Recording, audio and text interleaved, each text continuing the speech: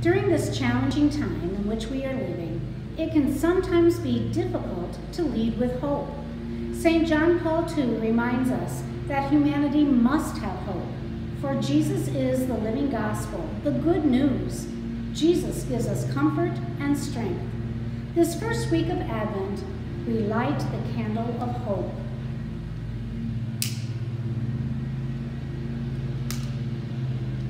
This candle assures us that we can have hope, hope that God will fulfill his prophecies declared in the Old Testament. This purple candle of royalty symbolizes God's kingship and reign. Hope is not simply wishful thinking. Hope exists as a trust placed in God. God has never failed us, and that is why we have hope for the future. God will bring us redemption. Hope helps us during times of stress.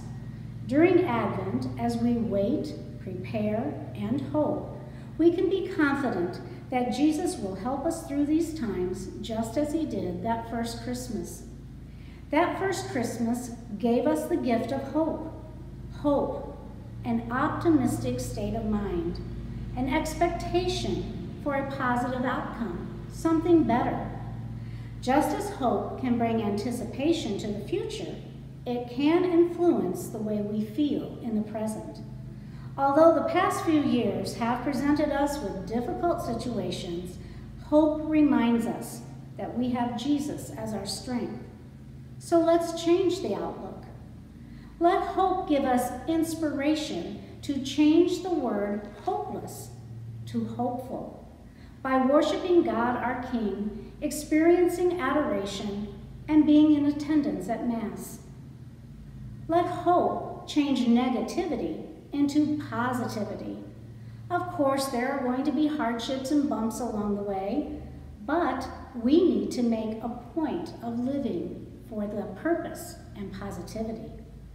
Let hope show us opportunities to serve others and give thanks to God for all he has given us. Let's allow hope to celebrate even the small things in life. Let us celebrate what we have and can do instead of complaining about what is missing and we are not allowed to do. During the first week of Advent, let your hearts be glad. Let God's word be your shield. Place your trust in the Lord.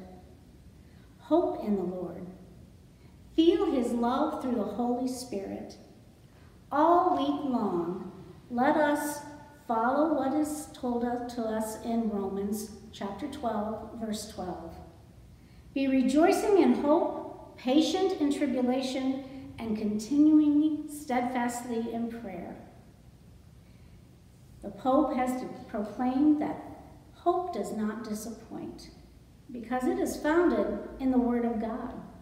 Hope tells us that our lives have meaning. During Advent, we are witnesses to the Blessed Virgin Mary, the Mother of Hope, and all because she said yes.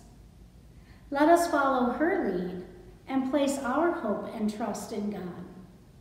Let us say yes.